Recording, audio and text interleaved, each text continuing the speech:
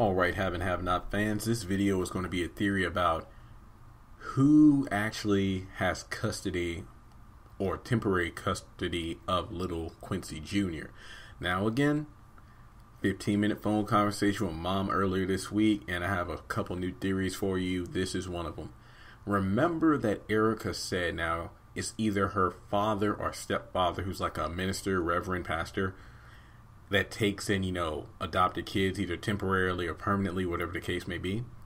And the fact that that was brought up prior to Candace temporarily putting Quincy Jr., her son, in foster care. Then she tells Hannah and Benny that Reverend has custody of Quincy Jr. for now. Somebody that takes in, abandoned kids temporarily or again permanently. It could be that he is indeed in the custody of a Reverend that is the father or stepfather of Erica. Now, the question is, who is the Reverend?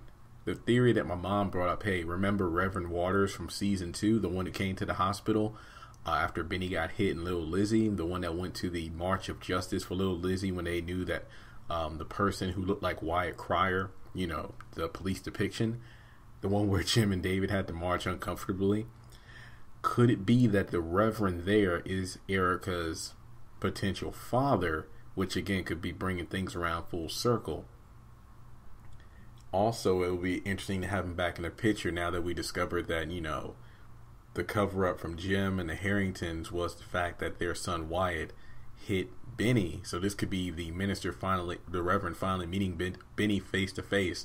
So I don't know, it would be pretty cool to see him back in the picture. So again, just a quick video, but do you think that Erica's Reverend father who takes in adopted kids from foster care is the one who's watching over Quincy Jr., and will Reverend Waters be introduced back into the series? So, just let me know in the comment section below. Do you think this is a liable theory? Do you think we will see Reverend Waters again?